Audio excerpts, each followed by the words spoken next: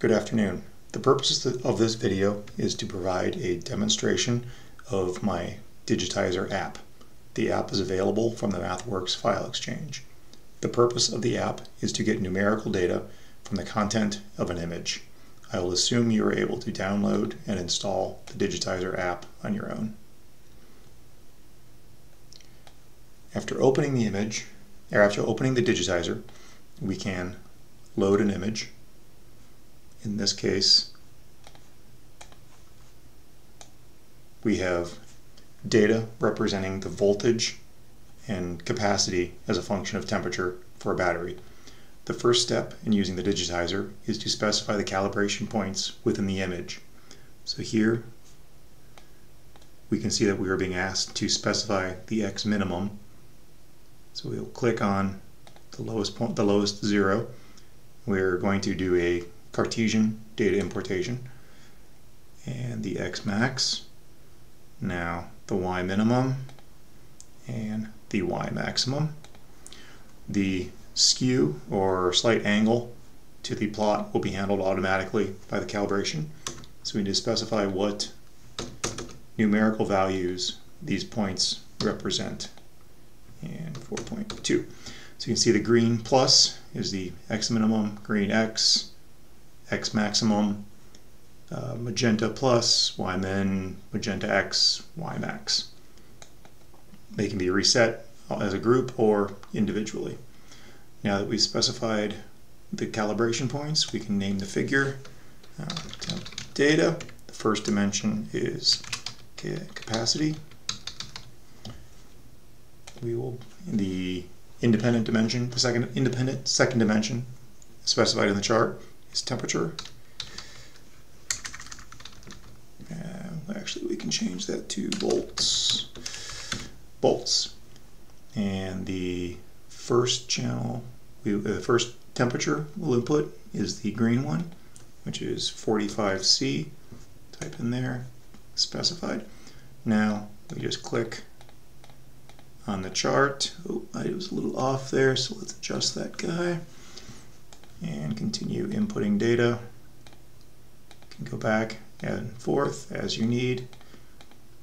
The density of the plots can, or the density of the data points can be adjusted after the fact. Let's add a second one. Let's skip down to 0 degrees C, 0.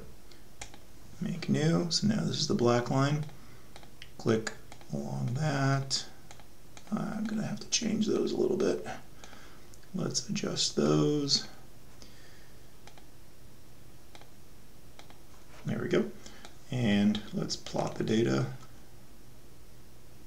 There we go. Let's see, has that data been imported correctly? No, it looks like I missed a 0 in my calibration. So let's replot that. 2000, yep, looks correct to me.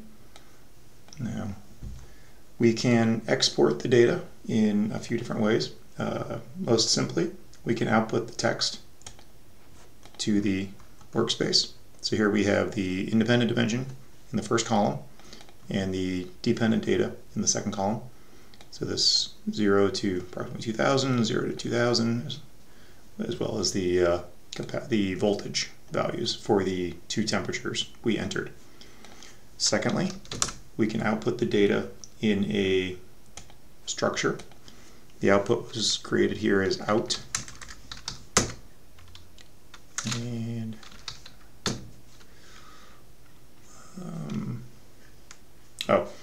there was a difficulty creating the structure because the two temperatures have different capacity breakpoint values.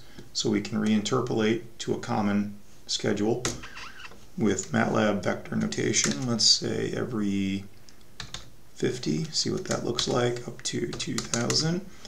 And we're going to specify data should not go below 3. So any values that go below 3 will be held at 3.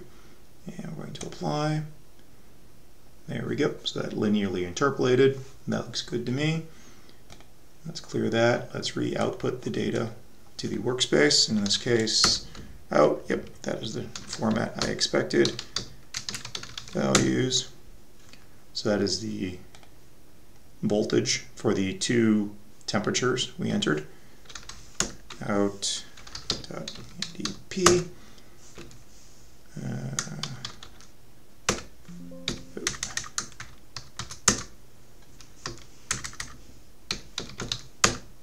Capacity and temp are the independent arguments, and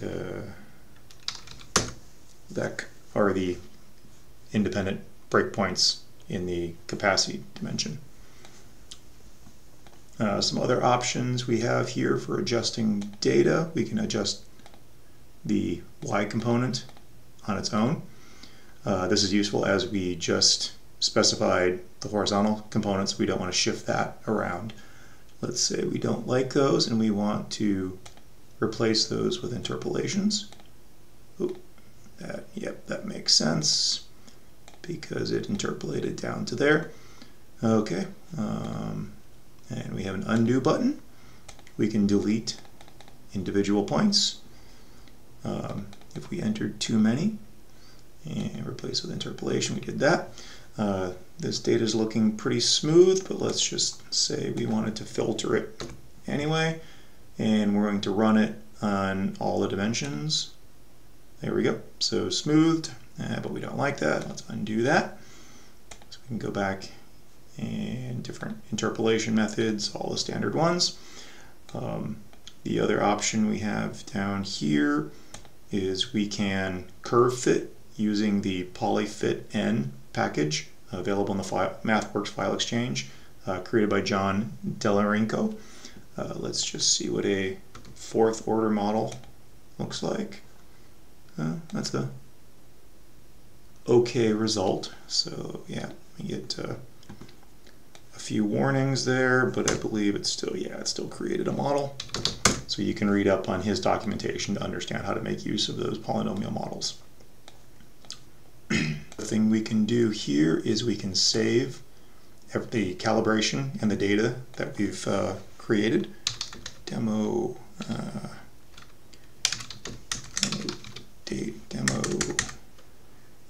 config.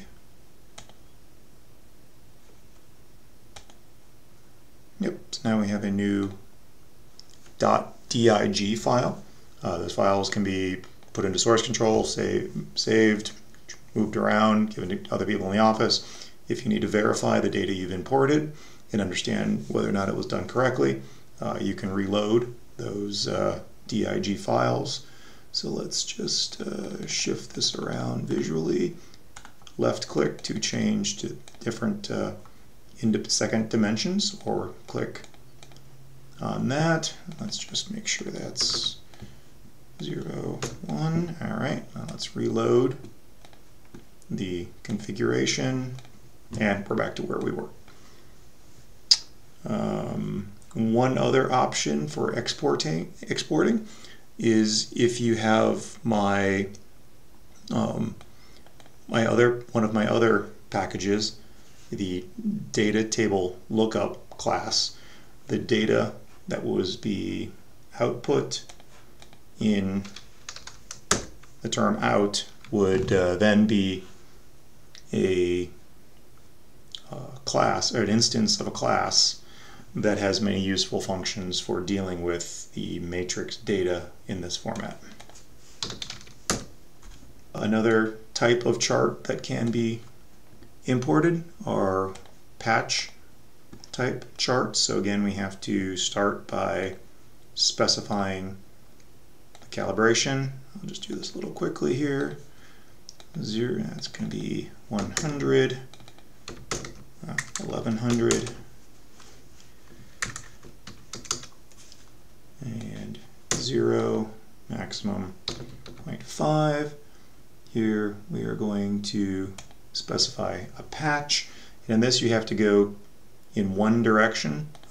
You're not able to go back and forth with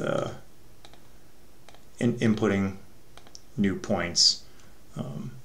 It's just kind of a restriction of what you're doing. And to confirm that we've imported that correctly, that looks correct to me. same output options exist.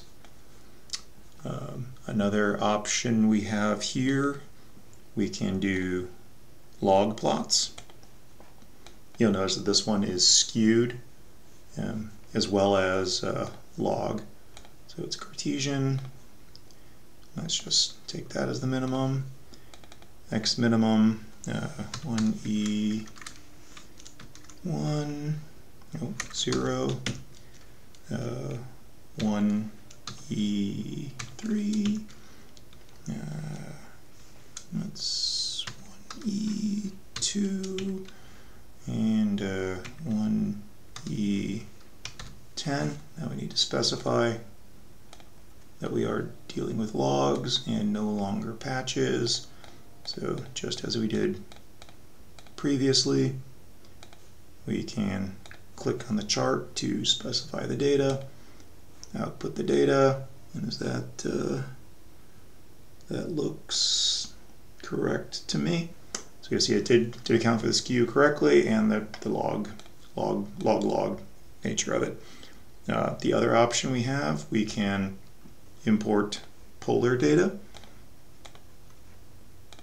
In this case, we will start by clicking the center of the polar plot and then the zero angle and full radius. Full radius magnitude here is 5e-5, and the convention of the plot is positive counterclockwise. This now is first dimension is frequency. The polar demo, and that's hertz, and we can input the 1000 hertz channel. So now I'm just going to click on the red to go around, and let's make another one. Let's do the 2000, make new 2000. Doing this a little bit quicker and rougher than you might in production, and plot, and we now have our data in MATLAB format. Output data to MATLAB. There we go. Unfortunately, the interpolation options are not available in polar. One other useful thing you can do with the tool is if you need to get measurement, you have a scaled drawing and you need to get measurements off something in particular, you can specify the known dimension. In this case, the wingspan and the height. X minimum is 0, maximum 11 meters, 0, and it is 2.72 meters tall, no longer working in log. Now if I want to know the width of the fuselage, click there, and I can output the data to workspace. And in this case, the X values are a little over 1 meter wide. Very useful if you need to get numbers or sizes off of a known dimensioned image. Lastly, you can import data that is in a time history format. It's exactly the same procedure, so specify your calibration points, click on follow a curve, data is output in the same format. It's a time history instead of a dependency. So if you have any questions, please post them in the comments below or in the MathWorks file exchange area. And thank you for using my product.